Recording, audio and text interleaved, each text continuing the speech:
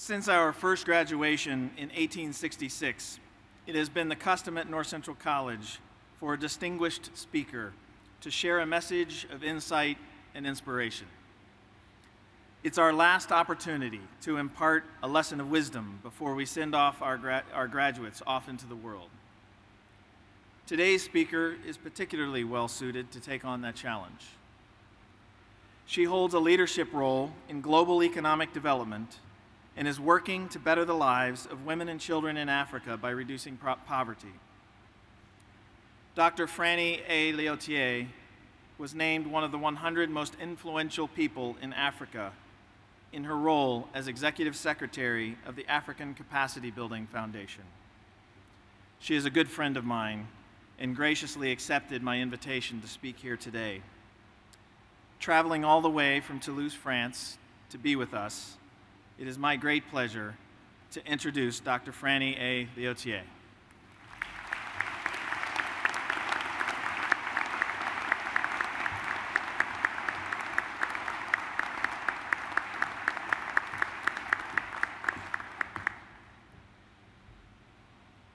Good morning, North Central College. It's a great honor for me to be here today, and I'd like to thank Dr. Troy Hammond, a close friend, for his outstanding leadership and for bringing an entrepreneurial spirit to the world of teaching and learning. Let's give a round of applause to the new president.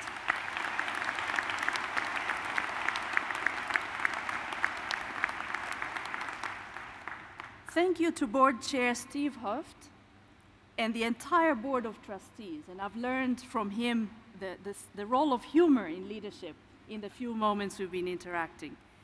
Thank you to the extraordinary North Central College faculty sitting right here in front of us. Thank you.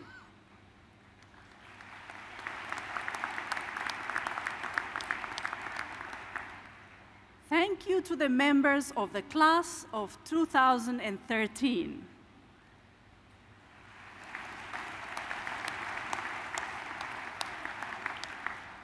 I will be forever connected to this graduating class as a recipient of an honorary degree. I recognize you all worked a lot harder to earn North Central College degrees than I did mine. I just had to take a plane from Toulouse to get here. I'll also be forever connected to the mayor, Mayor Prado. Congratulations, Mr. Mayor, for the nearly 50 years of service, and I heard from you about policing and how young students who came to graduate here were a pride and joy of yours. Congratulations for your service to the city of Naperville.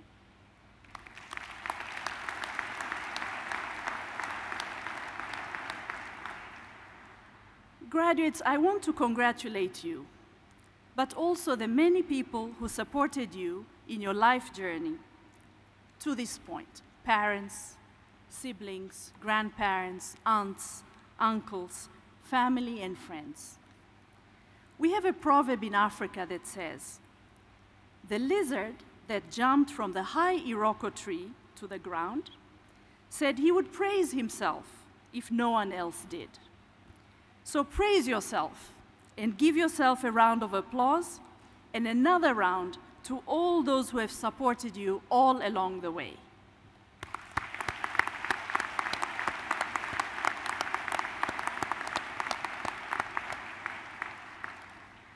Indeed, you are extremely, extremely fortunate to be graduating at this time, when there are so many opportunities to be tapped and there are so many new kinds of jobs to be invented.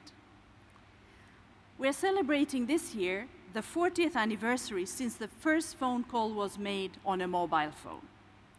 Today, there are more mobile phones in Africa than in Europe and America combined.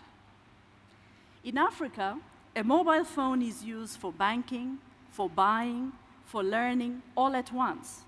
And recently in Kenya, citizens use text messages to oversee the recent election. This year, we also celebrated the 10th anniversary of YouTube. YouTube is 10 years old. Today, you can continue learning about other cultures, using all the excellent opportunities available on YouTube. When I was doing my undergraduate studies in Dar es Salaam in 1983, I had to use journals which my professor had carried with him from his studies in America. I was to assess the safety of an intersection in a secondary city called Mwanza near Lake Victoria. And I used these journals to find out how can you solve accident problems when you don't have the use of traffic lights, because we didn't have traffic lights in Tanzania. Incidentally, as I was looking at the research and the references that I used back then, I noticed one of the examples was a photograph from here in Naperville, Illinois. And along with that photograph was an article recommending a solution to an intersection that had a lot of accidents, and they recommended that you add supplemental signs before you get to the intersection. So driving from the airport with Emmanuel, I tried to spot the intersection, but I was not successful because technology has changed so much and has gone beyond the "be prepared to stop" sign a few yards from the intersection. Today, 30 years later, if you had to do the same research, you'd find nearly 5 million videos on YouTube. And they would not only tell you about the safety of intersections, they'd even show you the risky behavior of particular drivers, whether they are traffic lights, the very famous roundabouts, or stop signs. With Google Earth, you may even be able to spot a specific driver's behavior on a given intersection as it is happening. In Rwanda, they are using YouTube to get orphaned gorillas adopted and to help adoptive parents from America and other parts of the world to see a newborn animal they have just named. So the next time you see someone thumping their chest, don't judge them very harshly. They may have just come from viewing their newly named baby gorilla. We can only imagine what other exciting discoveries lie ahead and to which your youthful talent can be channeled to unleash. What new uses lie ahead for technologies yet to be discovered? What productivity increases possible? And what sources of information will be available to replace YouTube? In fact, nearly 30 years ago, when I made a similar trip to come to America to pursue a new beginning, life was quite different. When I left my native Tanzania, I bid a brave farewell to my family. I exchanged all my earnings from a job on a construction site into US dollars from Tanzanian shillings. They were worth a small fortune to me, a total of 17 US dollars. At the time, America was facing high interest rates and high inflation, unlike today. I must tell you, I did not know about inflation and interest rates back then. I learned about that from classes in economics and working in Brazil at the height of its hyperinflation years while at the World Bank. 17 US dollars in 1984 would be 33 US dollars today. After paying for the taxi fare from the airport to the campus, I was left with $5 to live on until I could get a job.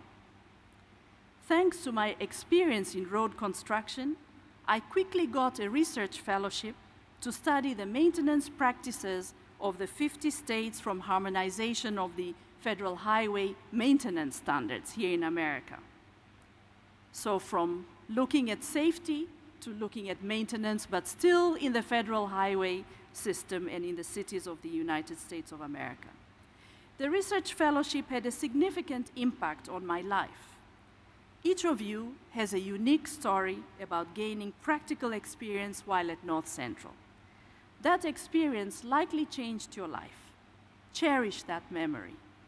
The practical experiences will make a difference when you are out there competing for a job in today's labor market. It took traveling to some 100 countries during the time I worked with the World Bank for me to appreciate the vast differences in culture and the role information could play in raising productivity. Many of you have also taken advantage of the opportunity to travel internationally, In fact, I was very impressed seeing all the flags coming here, which shows that the student body is also international. In Peru, I learned firsthand the cost of poor roads by asking a farmer who was coming down the steep hills from a small village called Corca to sell his produce in the market in Cusco. His experience using a llama to go down with potatoes and going up with oil and sugar allowed the team of transport experts and economists to calculate the rate of return of paving the road that goes from his village. And this analysis got the project approved by the World Bank's board to finance the investment. In Bhutan, I learned how to balance energy generation through hydroelectricity while preserving the environment and trading with neighbors, especially India. So what I learned from traveling helped me tremendously at work and in life. I encourage you to go out there and discover the world. Do it now, while you have the energy and the curiosity to learn from and enjoy new experiences. If you cannot travel internationally or take up an engagement in another country, use the technology we have available to learn about other cultures, to learn about other countries, and to interact with others, whether through Twitter, YouTube, Facebook, or other advanced technologies. When I first came to America, I would stay informed about what's happening back home by writing long letters. I don't know how many of you have written a letter recently. And I'd make short phone calls once a semester. Today, I send text messages to my family, and they keep on top of issues by surfing the internet. Every time I visit my siblings, I bring out the long letters I used to write and say, "Why can't you send me long letters with details like you used to?" So last summer, I put together into one document all the text messages and emails that we had sent each other over a course of 3 days. It ended up being a collective book with tidbits and memories of our childhood. Haba na haba hujaza kibaba, we say in Swahili, which means drop by drop and the jar gets filled. The ease of communication makes us forget at times the string of messages we are sending and their collective impact over time. Your day-to-day interactions while here at North Central have given you grounding that will be valuable for a lifetime. Dr. Jennifer Jackson of the English department here said in her work defining the value of rhetoric, I quote, "At base, rhetoric came into being because people disagree, perceive the world differently from one another, and even argue on what constitutes a simple fact," unquote. In your lifetime, you will be interacting with people from different cultures and different countries. Rhetoric, that is persuasive communication, it will come in handy to sort out disagreements that may crop up at work, or to help you make choices that are steeped in values without seeming to be rude or dismissive of others. How you use these skills will likely impact your happiness at work and your productivity. Consider some important questions. In the future, what new ways of doing your job could be defined? What new ways will exist for solving society's problems? Research tells us that in your lifetime, you will change career 5 to 10 times. The broad, comprehensive liberal arts education from North Central will help you because it will help you transition from one job to another. Some of you will be at the forefront of inventing new types of jobs. Some of you will work in countries you have never visited before and languages you are yet to learn. I know firsthand the value of a broad liberal arts education. I learned from watching and learning from my father as I was growing up, as he struggled to make choices in life.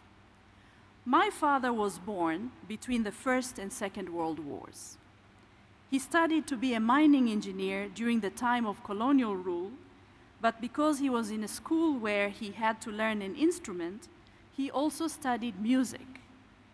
He became quite talented on several instruments, but after he graduated, he could only afford to buy a guitar. He got a job in a copper mine, and when the mine closed, he used his music skills to make a living. He composed music on a guitar and performed in a band where he recruited his sisters as singers, a cheap way to start a band.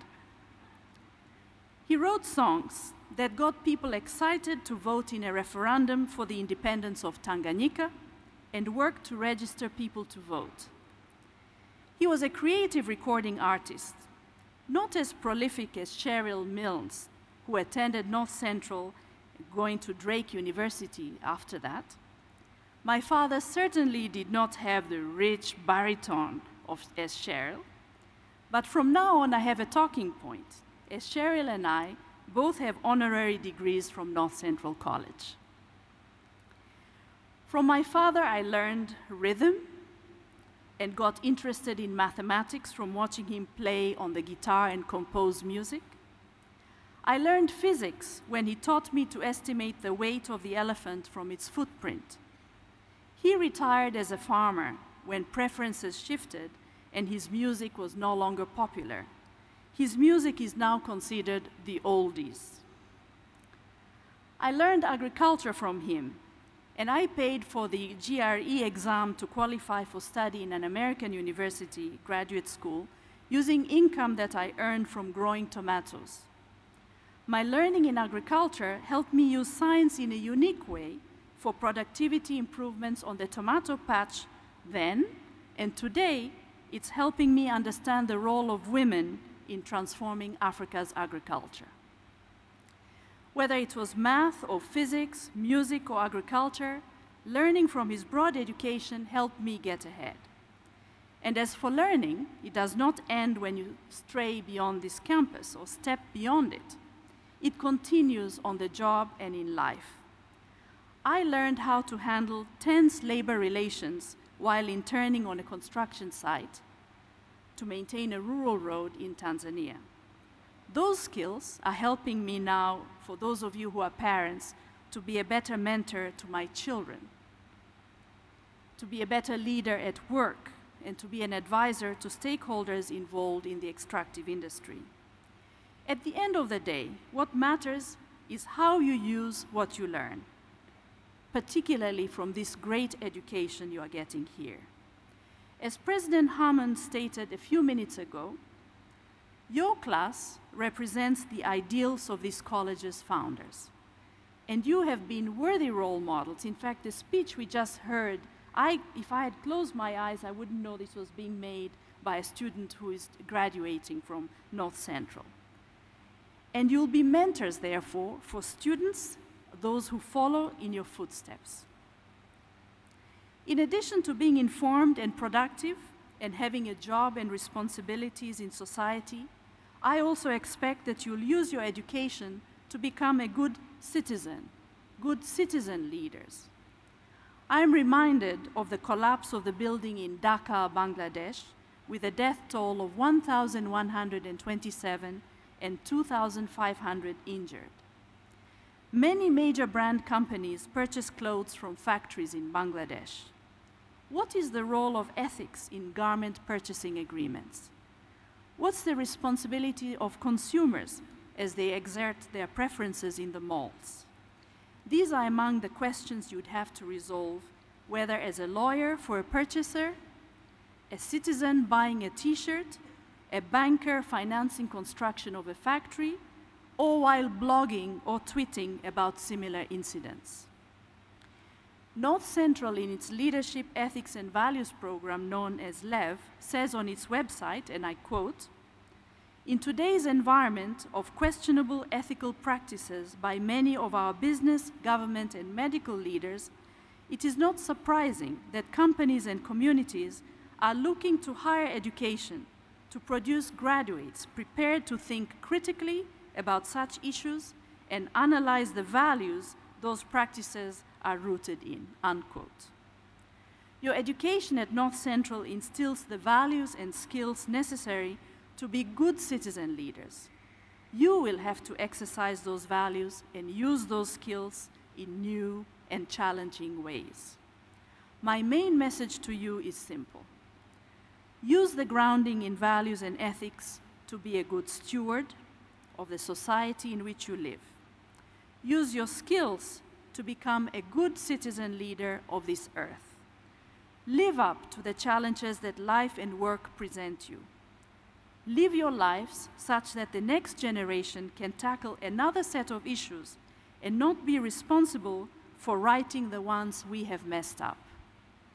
I don't mean to say that all you strive to do will be successful, because many times we fail. Sometimes our failures can be spectacular. But when we learn from failure, it allows us to succeed in ways unimaginable before. Today, we behold the ultimate result of years of hard work and resolve. The passage of time and expenditure of effort that has brought our graduates to this point has been navigated by others before you.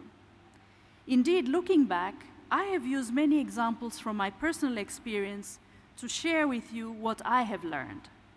Despite a rather challenging beginning, the journey took turns for better pastures and gentler gradients. One thing that became evident in my life is that with the right values, engagement in productive work, and perseverance in the face of obstacles, anything is possible. Today, I stand before you, graduates, as a living testimony to what it means to struggle through education and to learn through the opportunities life brings your way. I stand certain that many of you would succeed and surpass the achievements of many who have come before you, so long as you put what you have learned to practical use. Consider that what becomes of your life is largely determined by what you make of it, and how you weave the strands of opportunities presented to you at each stage. During your stay here at North Central College, various classes and learning activities occupied you, which have resulted in the degrees you are earning today. Real life begins tomorrow, and from the day you set foot in the job market with newly acquired skill sets. As you venture into the real world, I can tell you that life will come with its own challenges. It has been said that contest is part of life, and it should not be unexpected when challenges come our way. What is more important is the adaptability we demonstrate in responding to such challenges and the resilience that gets born through doing so successfully over time. Today's graduation sets a new course, defines a new pitch, and puts you on an upward curve. Whatever you may do, and wherever you may find yourself, always pause to ask, what has changed in my way of doing things since graduation? If you can truthfully answer this question with at least one major change, then surely you are rendering good account of your stay on this campus. I will be cheering as you become the generation of leaders who stand tall in the world. Let me reinforce a few points to conclude. You are most lucky to be graduating at this time. For that reason alone, it's not out of place to expect very high standards of performance from all of you. I am pleased to learn of your varied accomplishments and I have no doubt that you are primed for success. But remember, this is just the beginning.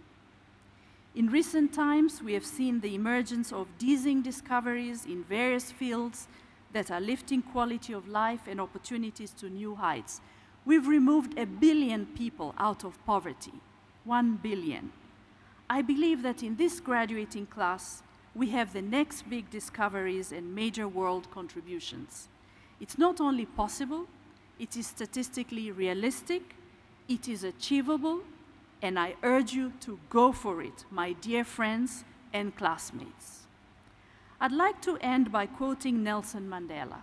I quote, "We ask ourselves, who am I to be brilliant, gorgeous, handsome, talented, and fabulous? Actually, who are you not to be?"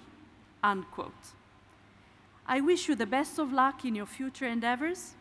Be informed about what is going on around you and around the world at large.